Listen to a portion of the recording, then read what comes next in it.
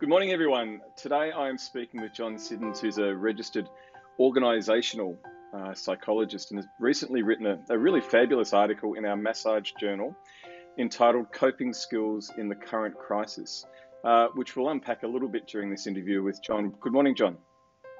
Yeah, good morning, Dave. So obviously, COVID-19 crisis has been really difficult for all of us.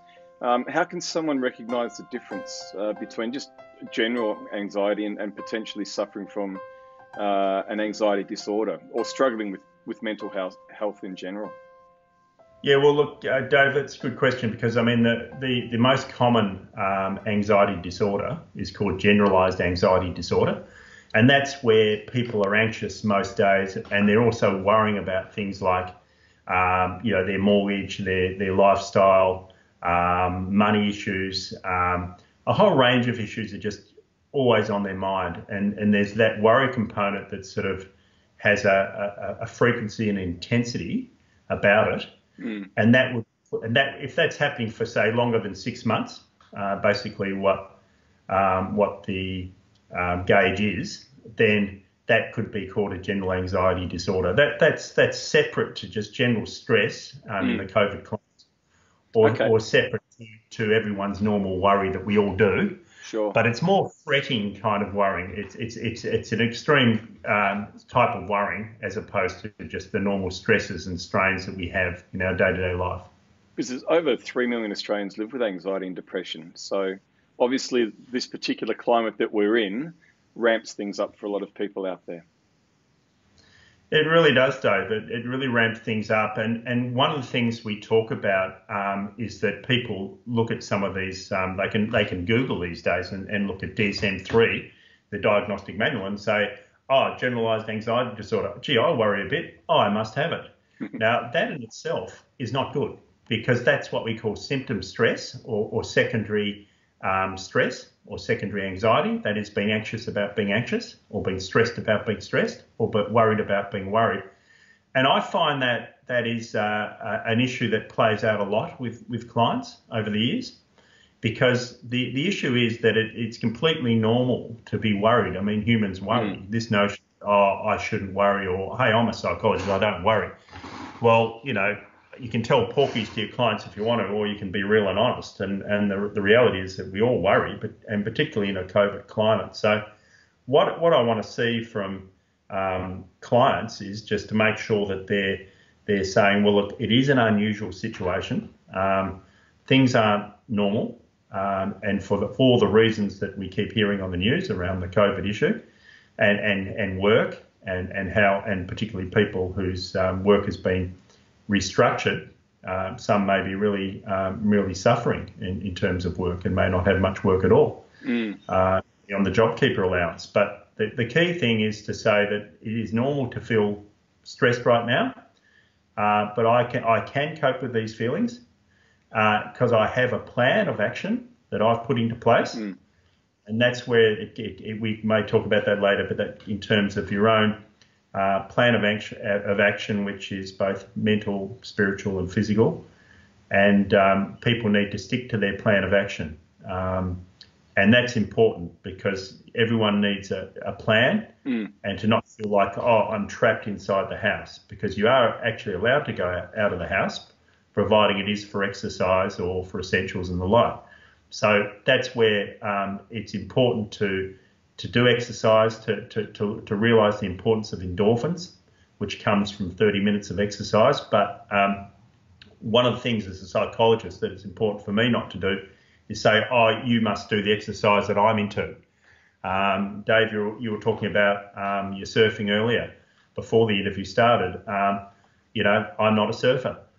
So for me, it would be a different type of exercise to you. Sure.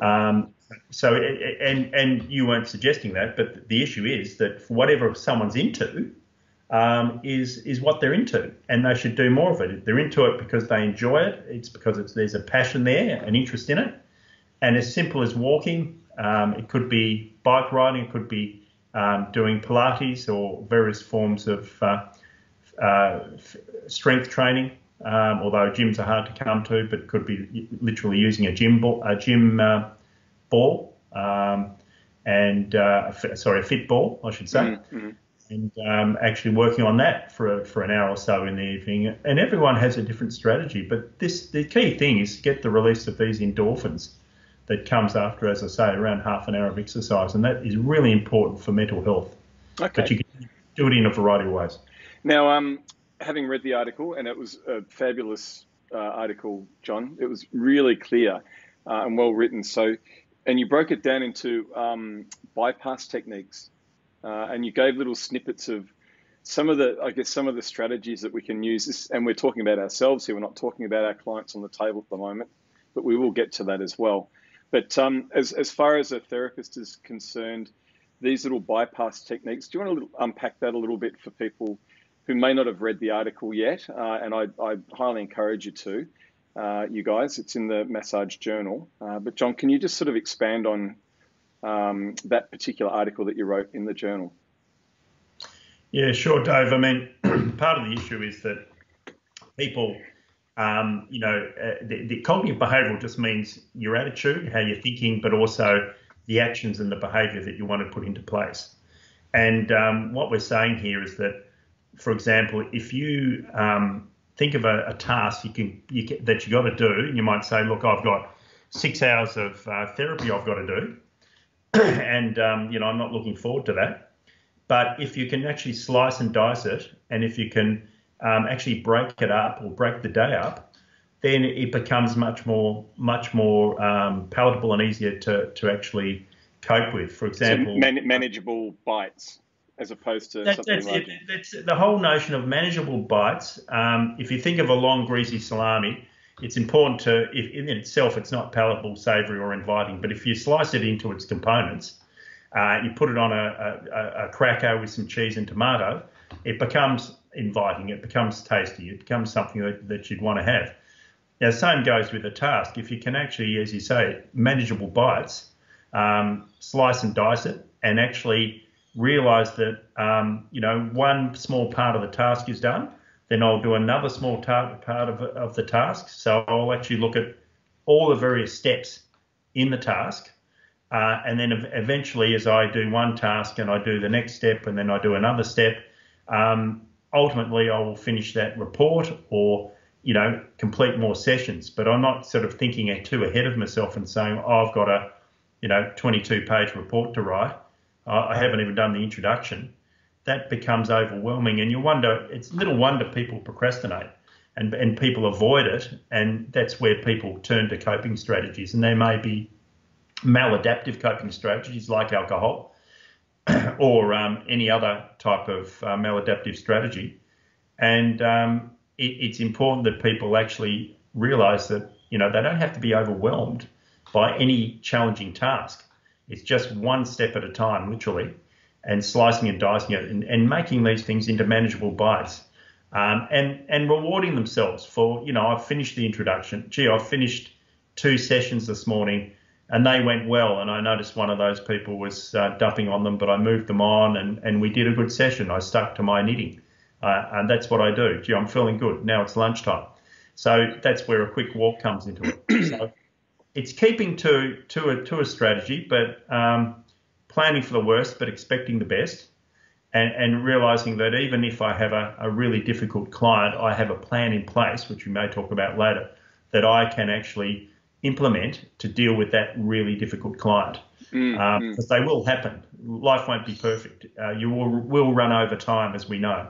And there's a bit of an allowance for that lunch break. It might be technically an hour, but in reality it's only half an hour, but you're happy with that because you've got a bit of flexibility there too, in case you do run over with particular clients. So Jon, let's widen the net here as well. So rather than we've just been focusing on self, but widen the net to family and friends now. So as far as looking for, I guess, signs that people aren't coping, can you sort of give us an idea on what people should be looking for as far as those around us, and maybe in some ways in which they can be supported?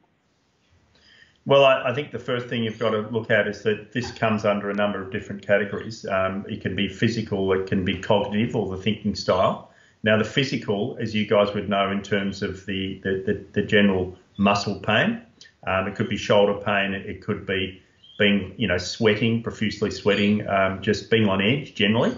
Now, the behavioural side of it, which is where the salami technique and other type of techniques come into it, like worst first approach or usually visual imagery techniques to imagine yourself actually completing a job interview and how you're going to go through that and actually being in a relaxed state when you do it. The important thing is that if you're seeing a friend or a loved one who simply is avoiding things or they're just not concentrating or they're just not sleeping, that's more the behavioural side of it. And that's where you can sort of help the person. I mean, the feeling side of it is they're keyed up. They may be talking very fast, sort of rapid fire approach to things in their conversation. They may be irritable. That's sort of on the feeling side. But being a friend to someone or dealing with a family member, it's not appropriate to go into sort of pseudo counselling or psychotherapy, even if you did have that, you might have done a course in it. But it's even myself, with my background, it's not appropriate for me to think that I can counsel, my brother or my wife, because it just doesn't work, as we know. I've tried it, believe me, it doesn't work. But what does work is certainly applying things like the salami technique, applying things like the worst first approach. Let's get the worst thing out of the way. Applying techniques like, let's try the 10-minute plan. What I want you to do, so you're getting frustrated about that report you're writing, and I know it's 8 o'clock at night. At least you've got a few days to do it, but how about you just do 10 minutes of it now? Because if we can just do the 10 minutes, that'll get you off the mark, just like a run in a game of cricket, and then you can take it from there. And then you feel like, you've gone to bed, you've actually started that introduction. So it's just getting off the mark, but also rewarding yourself. And I think that B.F. Skinner did a great thing in the late 40s by inventing positive reinforcement. The so-called, it's overused example of the smart dolphin at SeaWorld, actually jumping up through the loop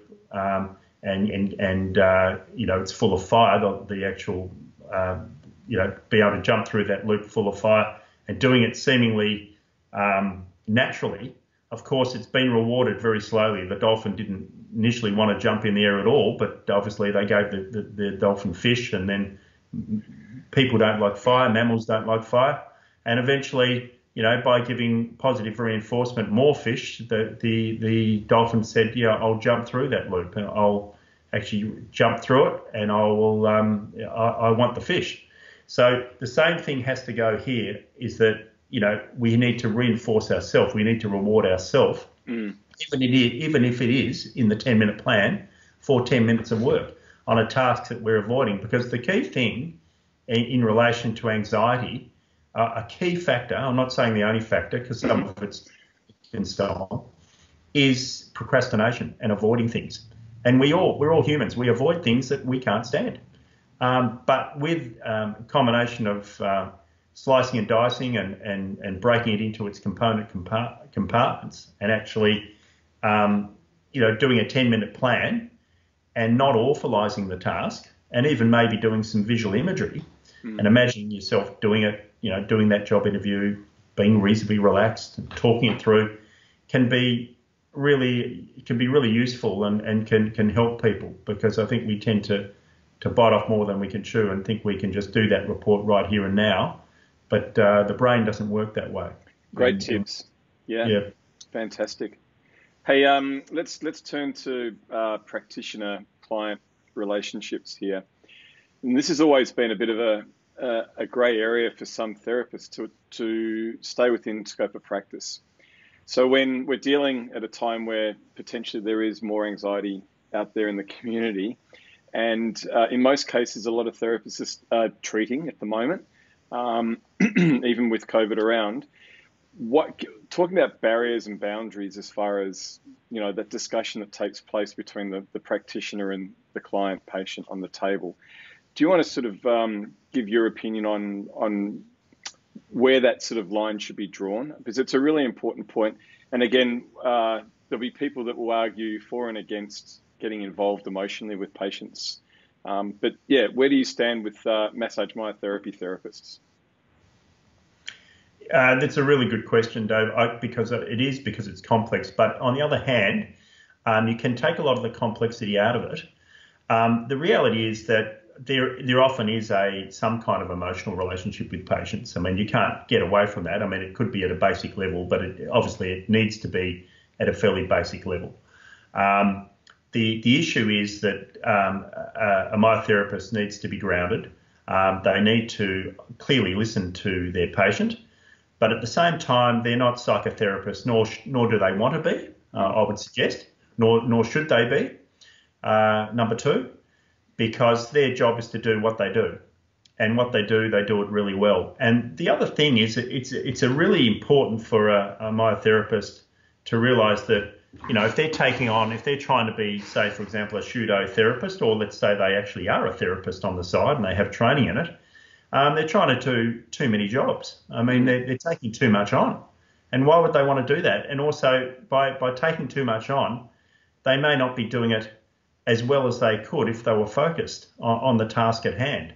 So I'd always suggest that, again, it comes down to this salami type technique where you're breaking it down in its component parts, but you're also focusing on what I need to do right now. Now, if the issue is someone says, look, thanks for this massage, you're really working on my neck well, I appreciate that. I want to download to you about my current girlfriend and she's a this and she's a that. That's the time that the barriers need to be clear. And the first thing you can do is say, look, I appreciate that, Jim. That sounds very like there's a lot of issues with her. Oh, and she's a this, she's a that. They're not buying into that. And if it continues, they need to be clear and say, well, it sounds like you should perhaps talk to your GP and get 10 subsidised sessions with a psychologist, because they would really be able to deal with those kind of issues. Oh, no, I want you to deal with it. Well, unfortunately, I'm just not trained. I don't have the background in that area, and nor do I expect to, nor would I even attempt to pretend that I do to you. Mm-hmm. So I have to be very honest with you.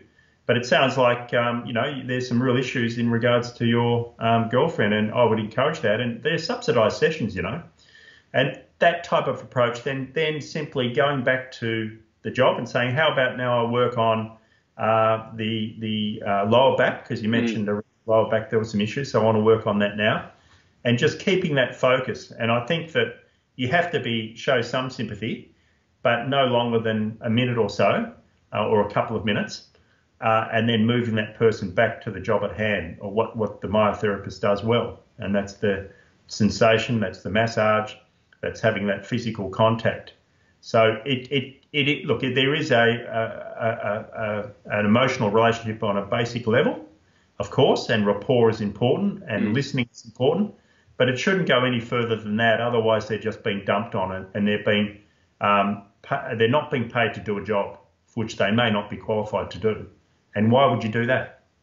Yeah, that's a great point. And it's so important in that relationship, because it can get you in trouble, and literally get you in trouble. And finish up with an ethics case. So it's an important boundary to respect as a therapist. So that's great. That's great tips for everyone out there on that particular issue. Jon, just finally, I just wanted to say firstly, thank you for coming on today. It's incredibly appropriate for the time that we're in, to have someone like yourself to speak to our industry, our therapists out there, our membership, about the issues, because what we've talked about issues concerning self, we've talked about issues concerning those around us as well, and also now on that sort of that practitioner patient client relationship. So we've covered a lot of territory there. Is there anything else that you wanted to finish up on as far as the interview today? No, I think just making sure that people do look after themselves and just realise that they have got what's called high frustration tolerance and high discomfort anxiety. So to manage those feelings, to manage the discomfort anxiety that just ordinarily comes with our job, that's a part of our job, and say that they can stand it, So we don't want people to have I can't standarditis and that I can't stand this, because no matter how the challenge is that if you've got a very difficult client, to put that plan in place that we talked about, and then reward yourself and say, look, I got one of the most difficult clients who was dumping on me, was talking about everything from my mother-in-law to mum to the girlfriend to who knows what, and thought it was a great opportunity to get some free psychotherapy, but you've actually created those boundaries. But having said that, it may be lunchtime and you can feel the stress. Well, once again, it's natural to feel stressed if you've had difficult clients. So to be easy on ourselves, I think the key thing, if I can make this point, that people should not feel like they have to do 2 or 3 jobs when they're only there to do one job. And secondly, to not be perfectionists, because no one needs to be perfect at what they do. We aim for high standards, and I realise that you've mentioned that there are very high standards, and people you talk to, maintain those high standards, and that's great. But the facts are, no one's perfect. So, we don't have to do everything perfectly, and just to be a bit easier on ourselves, particularly in this COVID climate, I think it's very important. Absolutely. My only point that I'd like to make is for all those vegetarians out there, you can replace salami with maybe a cucumber when thinking about that technique. Jon, once again, thank you so much for coming on the show, and wish you all the best. If people wanted to get in touch with you, as far as, because you're actually in clinic, yeah? Yeah, I am. They can go on my website, and I have a mobile number. I'll pop the website below. Yes. It's all on the website, siddons.com.au, www.siddons.com.au, and they can have a look at the website and take it from there. All right, fantastic. Once again, Jon, thanks for joining us. And everyone, thanks again for listening. See you next time. Hello, Christine Knox here. I was so excited to be coming to the conference this May, but unfortunately that hasn't quite happened. So I'm super happy to tell you that I will be coming to the conference as an exhibitor in 2021. I'm so excited to be coming to Adelaide, and I hope you all have a healthy and happy remainder of 2020, and look forward to seeing you all in 2021.